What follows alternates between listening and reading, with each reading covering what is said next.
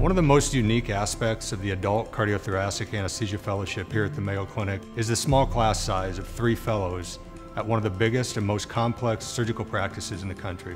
When thinking about program class size, it's important to keep in mind the overall fellowship objective. We've intentionally kept our fellowship class size small to allow our fellows to have the best educational experience possible without the worry of learner competition. Given that there's very little, if any, fellow overlap on any rotation, this allows fellows the freedom to choose which surgical cases they feel would be most educational to them. So from a clinical perspective, I feel that we have a really good exposure. Not only we're exposed to the bread and butter cases that we will see in a private practice setting, but also we get to see these very complex pathologies that are only seen at bigger institutions such as the Mayo Clinic. And this is all possible due to our close partnership with the cardiology department. Finally, we learned to do supervisor role from the very beginning of the fellowship, which allows us to transition to independence and ultimately gives us an experience that is very close to a cardiac anesthesia job.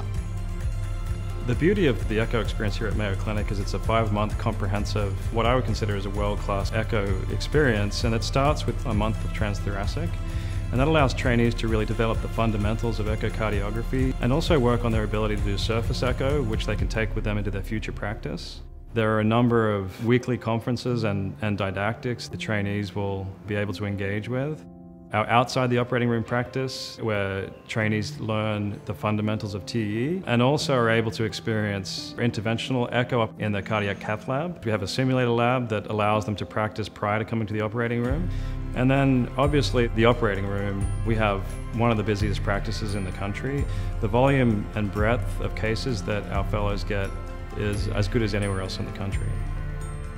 Aside from emphasizing a strong clinical and didactic experience for our fellows, we provide research opportunities if that's what a fellow desires. The Mayo Clinic has immense resources and support systems in place, but again, this is not mandated if it does not align with the fellow's career goals.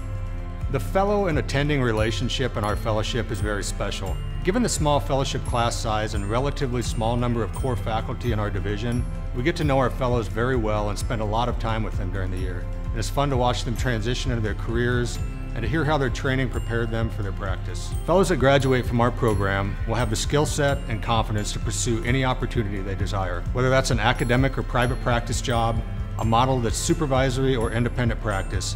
Our graduates are ready on day one to provide clinical care at the highest level in any setting. Our fellowship is structured so that fellows rapidly progress from an in-room provider role to functioning in a supervisory role model where they cover multiple cardiac cases simultaneously. This allows for an exponential increase in exposure and pattern recognition for common as well as uncommon clinical scenarios. I would tell them that the whole place is set up for them to train and be the best cardiac anesthesiologists they could be and the best echocardiographers they could be. If you want to come and learn to be the best you can be, I would come here. That's what I wanted for my training.